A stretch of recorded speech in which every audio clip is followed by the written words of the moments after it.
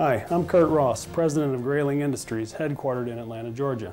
Here at Grayling, we're proud of our position of leadership in the asbestos abatement industry and the role played by our Avail glove bags.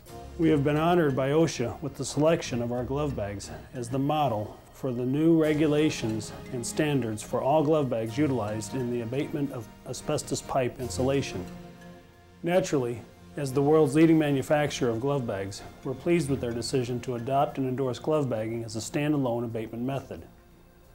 Our Avail glove bags have been used to remove over 30 million feet of pipe insulation, and with that kind of track record, our input played a major role in establishing these new standards. In this tradition of leadership, Grayling Industries presents the Glove Bag Workshop, a step-by-step instructional guide. Grayling Industries is committed to excellence in design, manufacturing, customer service, and education in the proper use and safety of all of our products. All of us at Grayling Industries thank you for your continued trust. Welcome to the Glove Bag Workshop, a step-by-step instructional guide presented by Grayling Industries, makers of the Avail glove bag system. We all know the serious health concerns surrounding asbestos exposure, especially the fine airborne particles that can arise when asbestos is disturbed, as in any removal process. This is why the Occupational Safety and Health Administration, OSHA, has developed strict standards, as well as many other state and local regulatory agencies. Recently, OSHA has endorsed the use of glove bags as an accepted standalone method of asbestos removal, particularly on long runs of pipe. This is a significant development and demands close study, since the most common asbestos application is on pipe insulation, constituting literally millions of miles running through our factories, schools, homes, and other buildings. It is the purpose of this video to instruct you on all phases of glove bags, their selection, safety equipment and precautions, site preparation, equipment and tools, installation and removal, cleanup, and decontamination, as they apply to the OSHA standards as of October 1994. Of course, in addition to our precautions, always consult all current applicable federal, state, and local regulations and procedures. Ultimately, it is your responsibility to become familiar with the processes and safety precautions, exercising good judgment at all times. Although not applicable in every case, there are many advantages to using glove bags over walk-in enclosures. Many times it can be a faster, more efficient method, saving time, money, and reducing exposure risks. So let's begin our glove bag workshop. This is a glove bag. Glove bags are portable, sealed, disposable work chambers that attach directly to pipes. They act as mini containment areas and provide a barrier that totally isolates workers from asbestos particles during abatement. Glove bags are now considered by OSHA as the industry standard for removing asbestos from pipes. OSHA also endorses glove bags for all classes of asbestos disturbance, from Class 1, large-scale abatement, to Class 3 maintenance activities. The glove bag consists of a clear polyethylene containment bag which serves as the workspace, a glove and sleeve assembly, a tool pouch, and entry ports for a water wand and HEPA vacuum. This is an Avail extended run glove bag, manufactured by Grayling Industries. Glove bags are available in a variety of shapes and sizes, so it's easy to find a configuration that matches the needs of virtually any project. Standard single glove bags are designed to fit over short lengths of horizontal pipe, and they're well suited to maintenance activities such as gasket replacement, valve repair, or small-scale abatement. OSHA now prohibits the practice of sliding a single glove bag down long runs of pipe. This has prompted specifically designed glove bags for large-scale abatement. Avail extended run glove bags are designed for large-scale abatement or longer sections of pipe. They consist of multiple chambers, each of which is fully equipped with the features of a standard glove bag. Extended run glove bags can increase productivity and safety because they eliminate multiple bag setup time and reduce fiber release and are ideal when the primary activity is abatement. Avail extended run glove bags come in rolls of up to 25 chambers. Depending upon the length of the pipe to be treated, users can cut off as many chambers as necessary to complete the job. A full roll of extended run glove bags can cover more than 100 feet of pipe. Most of our demonstrations will use extended run glove bags. However, the tools, supplies, and safety precautions and the step-by-step procedures we will show for extended run glove bagging are easily adapted for all other glove bagging configurations. Glove bags are also available to fit vertical, T-sections, elbows, and large diameter pipes. Well-designed glove bags are equipped with a number of features designed to enhance productivity and protect workers. Look for the following when selecting a glove bag. Pre-cut openings on the top. These eliminate the time-consuming and cumbersome process of splitting the ends and tape reinforcement prior to attaching the glove bag. Fitted collars allow quick, secure attachment to pipes. Fitted collars speed up installation, strengthen attachment points, and eliminate bunching that can trap debris.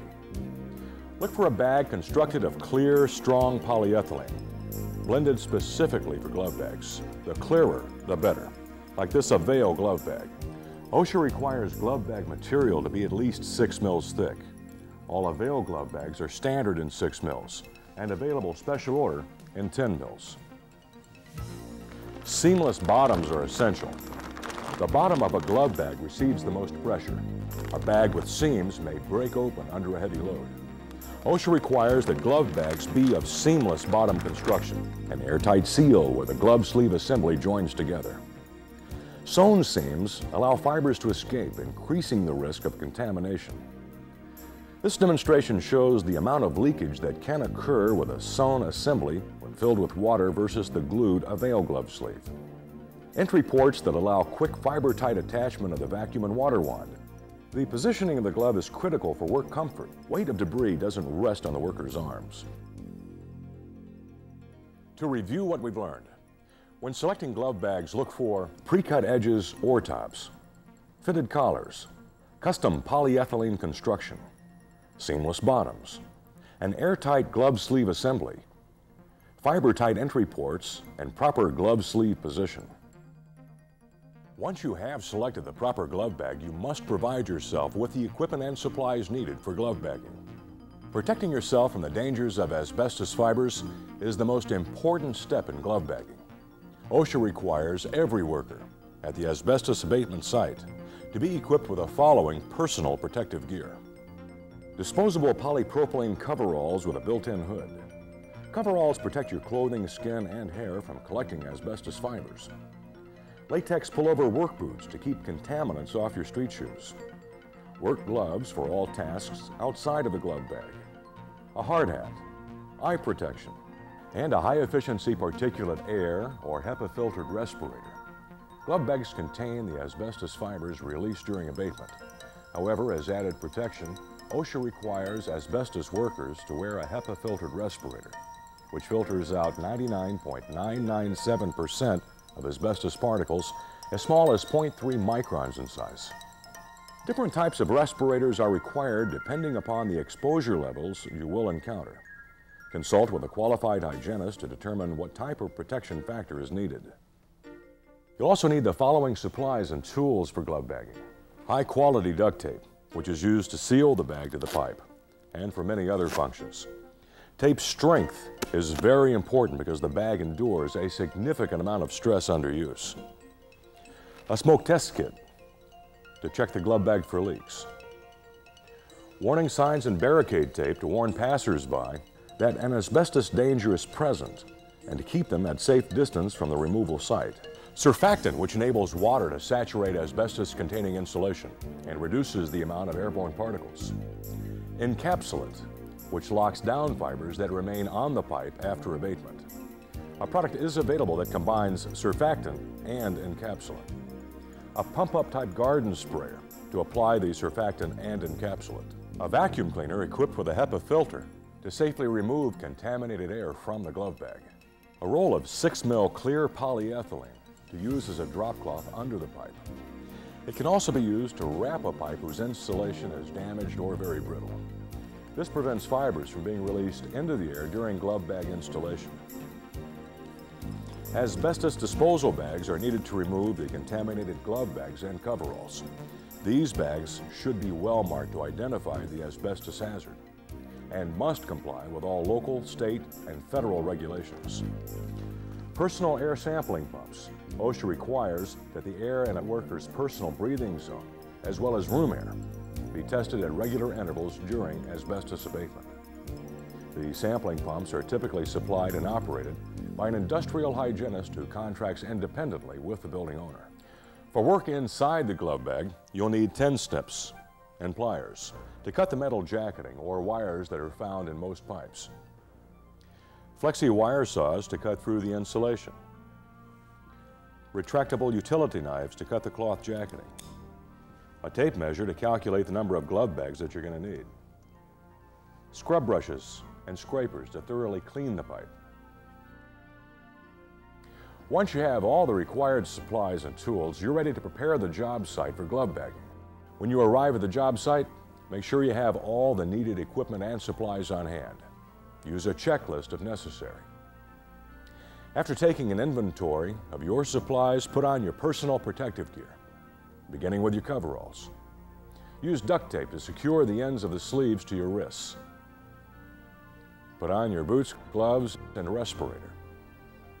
Whichever type of respirator you use, make sure to wear it under the hood of your coveralls to ensure a snug fit.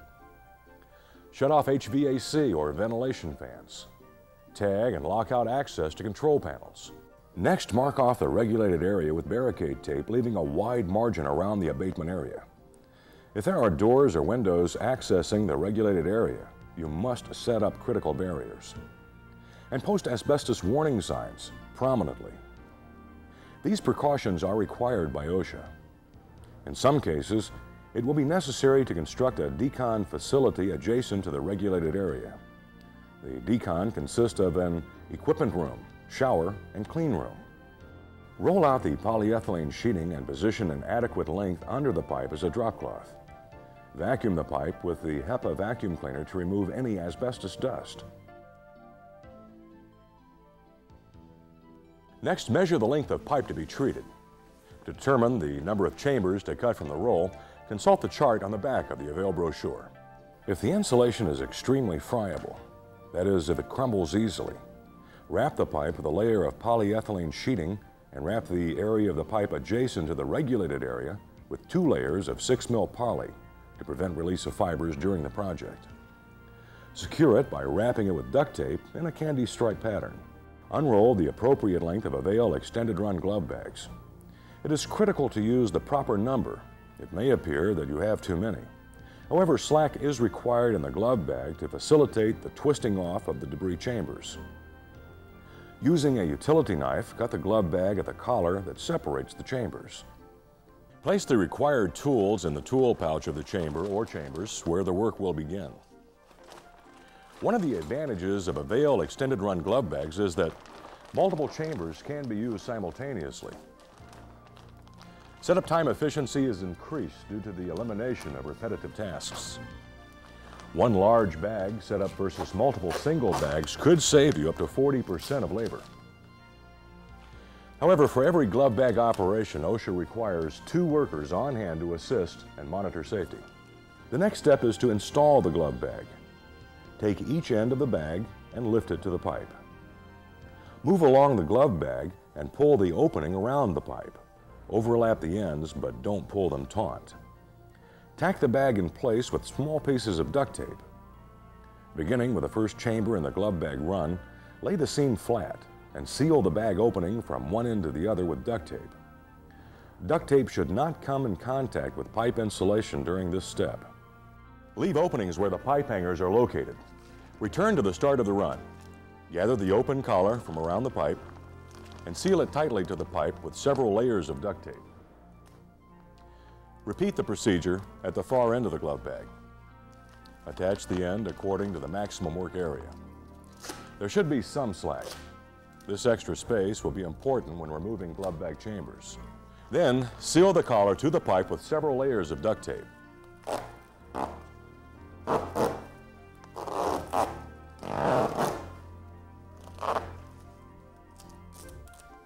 Modify the glove bag where pipe hangers occur by cutting with a utility knife and carefully sealing with duct tape.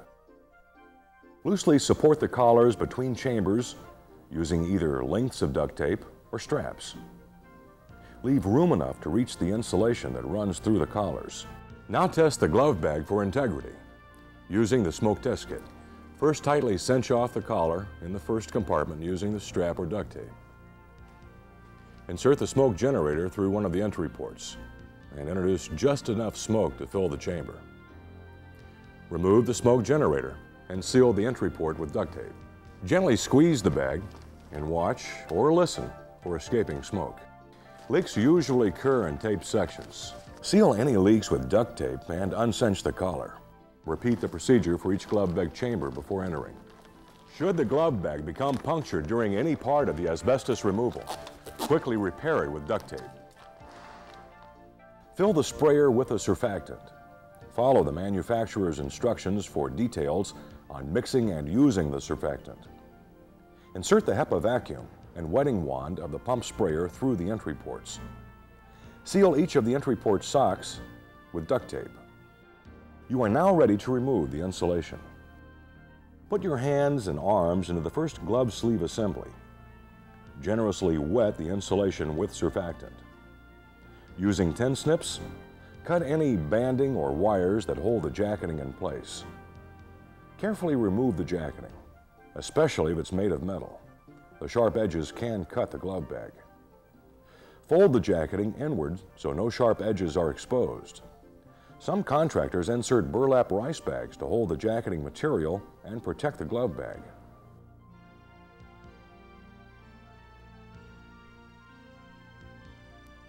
Gently lower the jacketing to the bottom of the bag.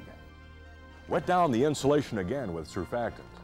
It is important to keep the insulation wet to decrease the amount of asbestos particles released into the air. If the insulation is firmly attached to the pipe, it may be necessary to use a flexi-wire saw to cut through the insulation. Lift the insulation off the pipe and lower it to the bottom of the bag. Be sure to remove the insulation that extends into the collar.